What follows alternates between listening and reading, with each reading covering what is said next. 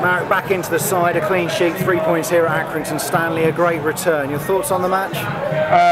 It was absolutely unbelievable and outstanding performance from the boys.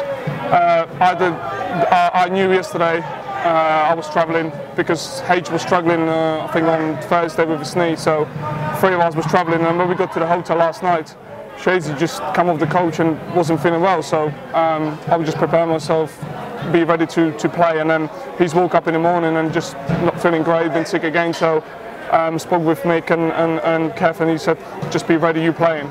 So, but I mean, back to the game, it was absolutely amazing performance from the boys.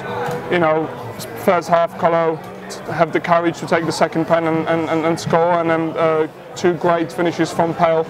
We control the game, we stick to our game plan, and especially second half. You know, out there it was really tough, hard pitch, really couldn't really pass the ball, bobbling, but we dealt with it well, and what can you ask for? 3-0 and clean sheet, absolutely buzzing. I mean, after being out of the squad for so long, it must have been nice to come back into a game like today where you've not had too much to do and been called on. Exactly. It was, you know, not much to do, but really important when it was needed. Just come for a couple of crosses and just, you know, try to play from the back. But, you know, it has been a long time and it has been disappointed for good 15, 17 weeks. I haven't been trying with the squad, but, you know, I've been patient, I've been waiting, and you never know. Now this happened, we have to wait and see what's going to happen on Tuesday. Shazy's been doing absolutely incredible job. You know, the amount of clean sheet he's been keeping, and he's been consistent through the season. You know, it's very tough for me, but end of the day it's competition, and I'm really glad both of us performing well, and especially H as well. He's been top class in training and pushing for me and Shazy, so it's been working well. And out there, obviously, it was the goals that were needed at the other end. You mentioned James Collins, missed penalty early on, but then he stepped up to take the second one, and that takes real courage and determination. That is, you know, especially like I said, on that pitch, he's taking the second pen.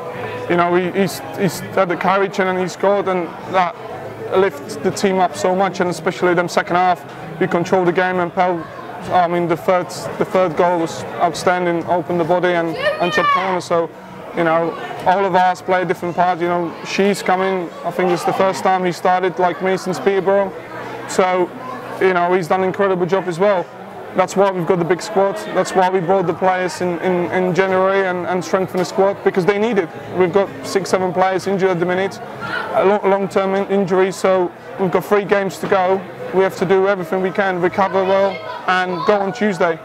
And looking at the results yesterday, of course, that put a bit of pressure on. You saw Sunderland and Portsmouth and Barnsley all winning to keep up the momentum, and to, after the defeat last week, needing to come here for 3 points. It was well needed. You know, we didn't want anything else. We come here to win, and that's what we've done. You know, we was travelling yesterday and watching the results, and coming, I was like, oh my God, Portsmouth scoring the last minute, handball, offside.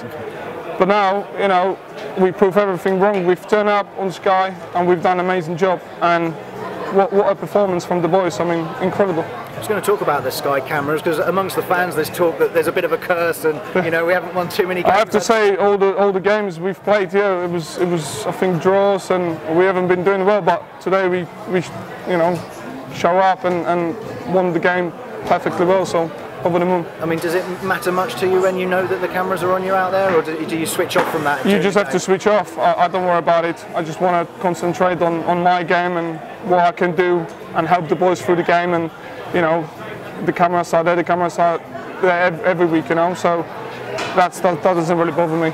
And looking ahead now, Monday obviously we're not playing, but other teams are, and then we've got the opportunity Tuesday. You'll be keeping an eye on the scores again. Exactly. We have to recover well. We in tomorrow. Everyone recover, and Monday train and get ready for the game on Tuesday. But yeah, you know, we're hoping there's still lots of tough games. Sunderland got tough games, Portsmouth, they play against each other. You know, it's still lots of tough games they have to play away. So we're going to look at the results, and then we go again on Tuesday, and we have to do the same. And you'll be looking on a personal note, although you wouldn't have wished the illness on James, that you keep your place and you can perform in front of the Kenilworth Road crowd once again. I would love to. Just wait and see what Mick will do. You know, I just hope Shazy will be alright, and you know, all 3 of us. Listen, end of the day it's competition, but end of the day it's a benefit for all of us, not just for the keepers, for the staff and for the players. So whoever plays and whoever comes on and performs well, that's what always matters. Going into the game, was there any nerves? I mean, obviously experienced player, you've played a lot, but not having played for a while, was there any nerves going into this match at all? No, to be fair, I was actually right, because the previous week I had a game for the under-23s. So although I haven't been playing with the first team, I've been keeping myself fit with the under-23s. So I played 3 games for the last 4 or 5 weeks, and actually it was worth it that I played, the last week, because if I haven't played, that means I haven't played for a good 3 weeks. And it's always tough as a keeper, because you'd rather play or you're on the bench. But when you have to, you might not get this opportunity again. So when you come on, you have to do your best, and I hope I've done that today. And have you been injured at all, or is it just not? No, it's just been, the boys been doing an incredible job. I've been fit for 17, 18 weeks.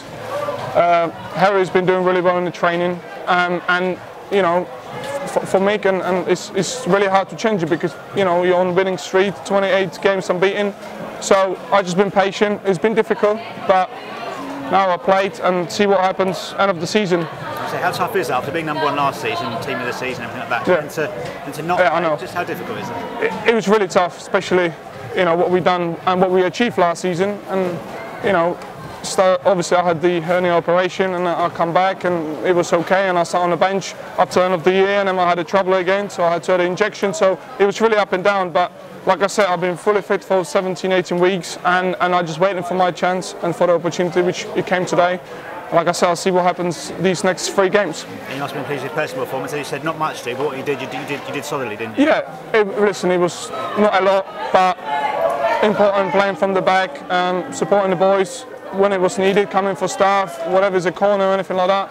So that was basically just to relax and help the boys. And there's a chance you could go up on Tuesday if results go your way. Just how excited about that possibility? I can't even imagine. Everyone is buzzing around the place. Everyone is together, staff, players, all the people around us. So we just have to recover well, do the basics right, and then go on Tuesday and then smash it.